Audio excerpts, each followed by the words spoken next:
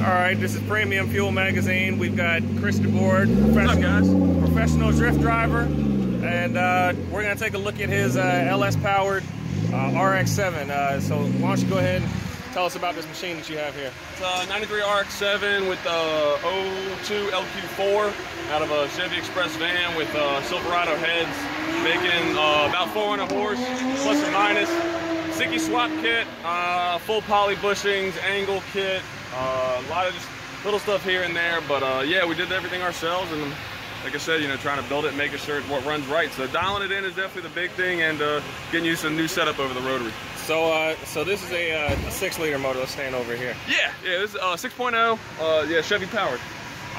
What transmission are you running? Chevy T56 out of a 04 GTO, modded for Camaro SS shifter with center force dual friction clutch.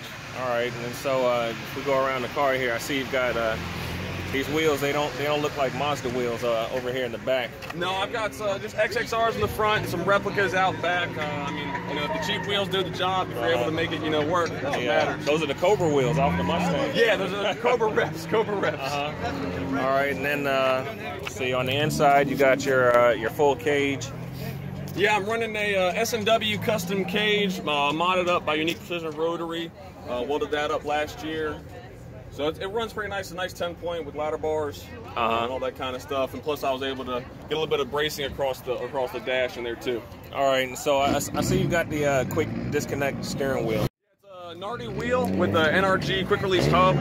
Being that I'm 6'1" and the car is, you know, kind of hard to get into with the door bars and everything, I'm really glad I got that. Plus I was able to take the stalk out and stuff like that to really make it easier to get in and out. Okay, cool. And then what do you have going on for the rear end? Rear end stock Mazda LSD out of an FD with everything else. I mean, it's running the factory manual ratio. So nothing too crazy back there, factory axles, but a lot of people upgrade to 8.8, so hopefully maybe if I make a little bit of money this season we can do that. All right, so you've got a whole lot going on here with your vehicle. How long have you been drifting? I've been drifting. I started drifting when I was 18. I took a couple of years off because I was in the military. Came back with this in 2013 to Summit Point. It was my first time back in April 2013. Hit a wall doing 50 miles an hour. Put it back together, drove it back home to Rockville, and now here we are. All right, so if somebody wanted to get into this sport and, you know, they have a typical rear-wheel drive car, whatever that is, you know, what do you think is the first thing that they should do to prepare their car to get onto the track? Buy something you don't care if you break it or if you wreck it.